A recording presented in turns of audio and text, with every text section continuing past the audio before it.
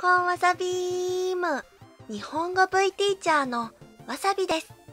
6月のわさびニュースのお時間です。今月のトピックはご覧の通りです。概要欄にタイムスタンプもあるので、適当にすっ飛ばしたり巻き戻したりしてお楽しみください。ではまず今月の日本のコーナーです。皆さん、6月の別名をご存知ですか？水無月です。日本の6月といえば梅雨。雨がたくさん降ってムシムシした嫌な季節。なのに6月の別名は水のない月、水無月なんです。これにはいろいろな由来があると言われていますが、その中でも一番有力なのは水のある月。だから水無月という話。ややこしい。これは一体どういうことなんでしょう。旧暦の6月、つまり今の7月頃は田んぼに水を引く季節で、昔の人にとって6月は水の月だったそうです。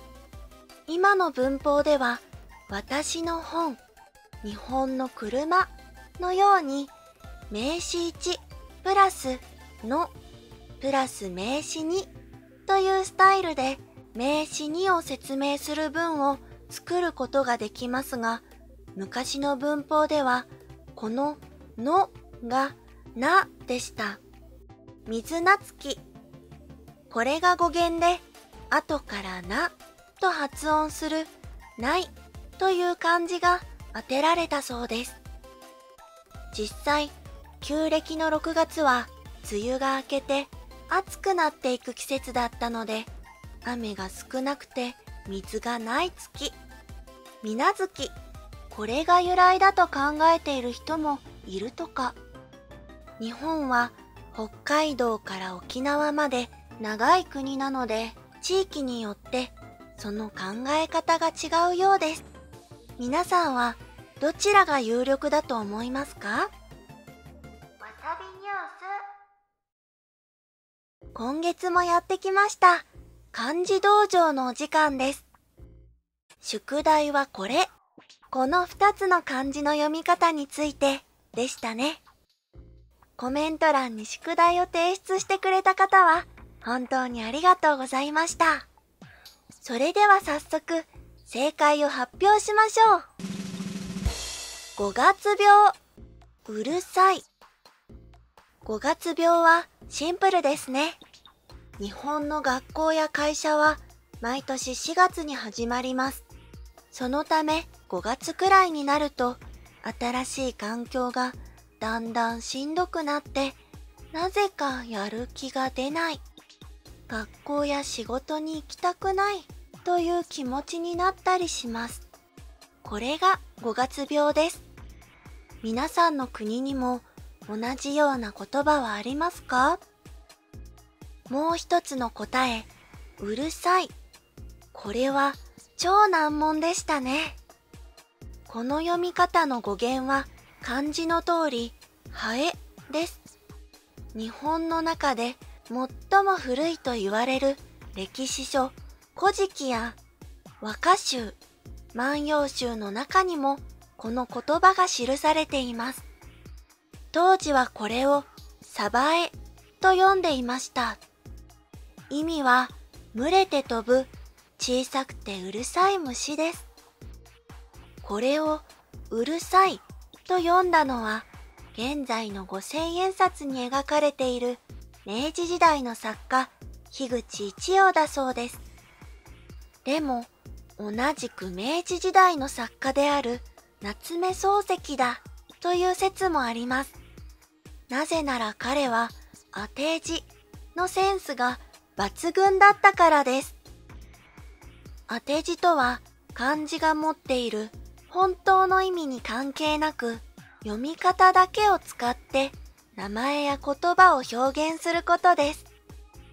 例えば、水無月のなも当て字です。これは発音に由来します。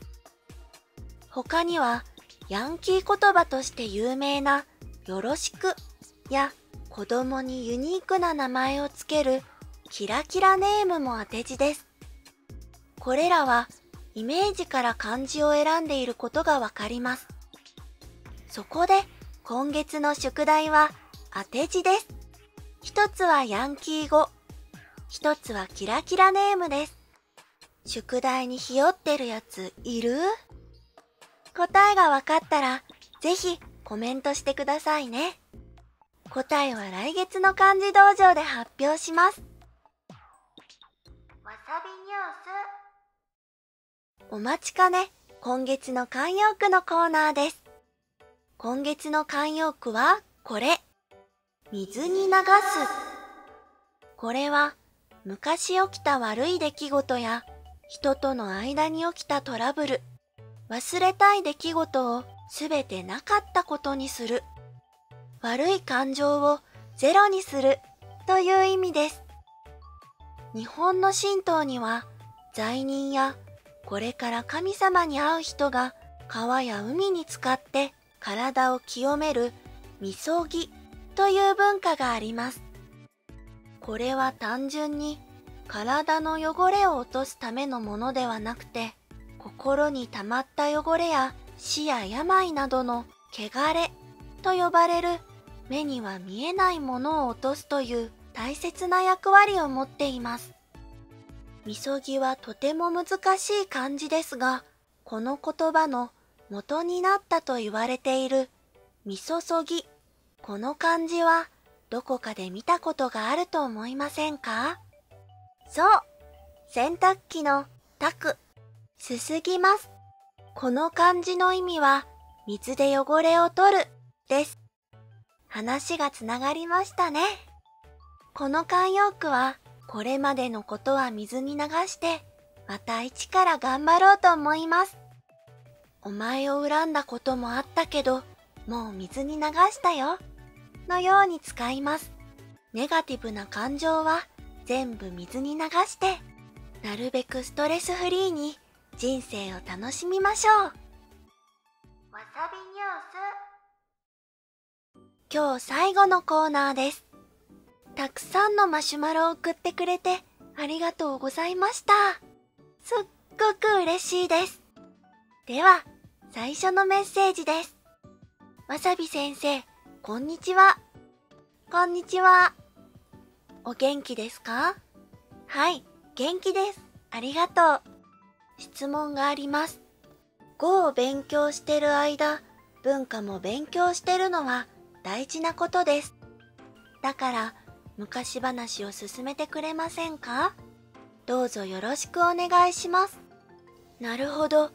私も外国語を勉強するとき、文化や歴史を勉強するのはとても大切だと思っているので、すごくよくわかります。でも、あなたがどんなタイプのお話が好きかわからないので、ちょっと難しい質問ですね。フェアリーテールは日本語で民話。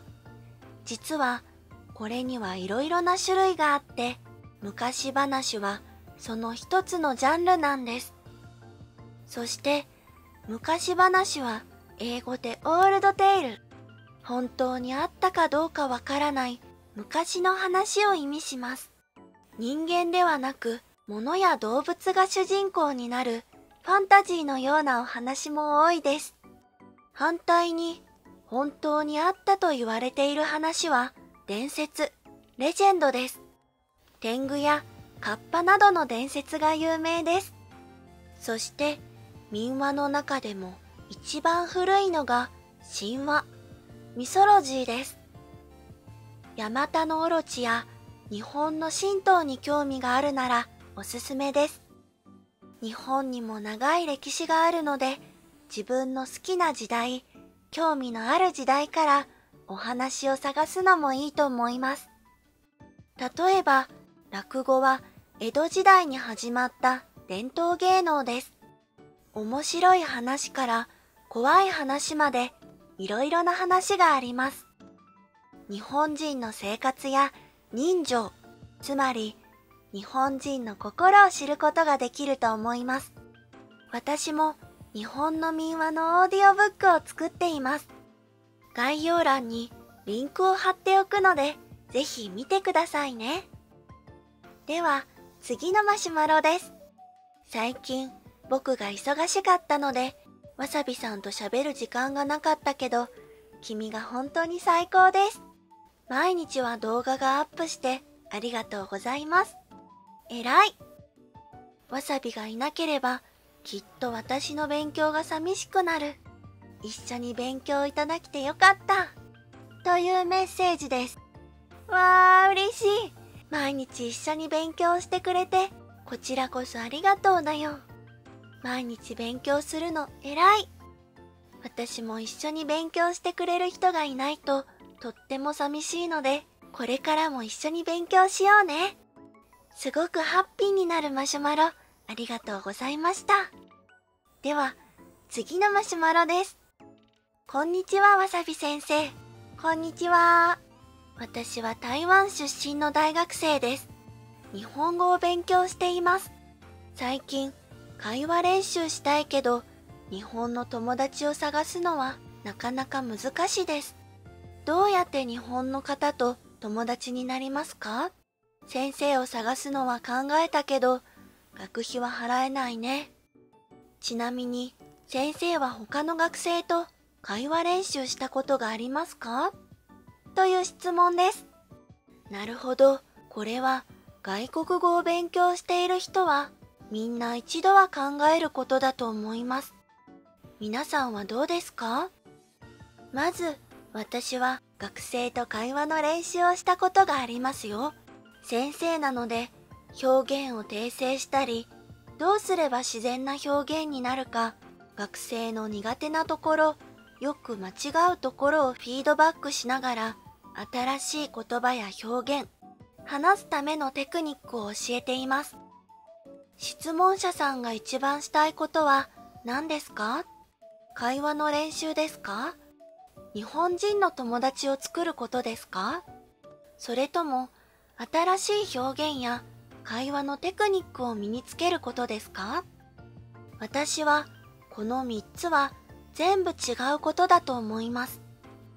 例えば、本当に会話の練習がしたいなら、日本人でなくても日本語が上手な大学の先輩や他の国の日本語の学生でもいいと思います。もしあなたと母語が同じ人なら、あなたの国の言葉で難しい表現を教えてくれるかもしれません。これは普通の日本人にはできないことです。それでも日本人がいい。学費は払えないけど日本人に教えてもらいたいと思うなら、ボランティアの先生を探すのもいいと思います。資格はないかもしれないけど、日本人でボランティアをしている人はいるので、ぜひ探してみてください。日本語を練習したい、教えてもらいたいという気持ちよりも、ただ友達になりたいと思うなら、これはあなたが国で友達を作るときと同じことだと思います。あなたはどんな人と友達になりますか？なりたいですか？趣味が同じだったり、好きなものや境遇が似ている人ときっと仲良くなるし、友達になると思います。あなたの好きなもの、興味のあるものは何でしょう？それから台湾を好きな日本人を探すのもすごくいいと思います。台湾の美味しいもの、素敵なもの、かっこいい、かわいいもの、日本人が知らない素敵な文化を紹介すると、台湾が好きな日本人はきっと興味を持つんじゃないでしょうか。頑張ってください。では、次のマシュマロです。わさび先生、こんにちは。こんにちは。少し前に先生のチャンネルを見つけました。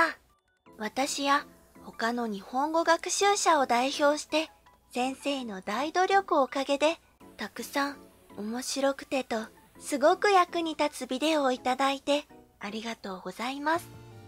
私、たくさんのビデオに追いつかなければならないですよね。新しいファンからよろしく。なぎさん、私を見つけてくれて本当にありがとうございます。なぎさんと出会うことができてとっても嬉しいです。面白くて役に立つだなんて最高の褒め言葉だよ。日本語の授業から練習問題までいろいろなタイプのビデオがあるので、ぜひ楽しんで勉強してください。こちらこそこれからもよろしくね。一緒に勉強頑張ろう。では、今日最後のマシュマロです。お腹が空いた。私も。今日は何を食べましたか？私はこれからお寿司を食べます。わさびニュース。今月のわさびニュースはそろそろお別れのお時間です。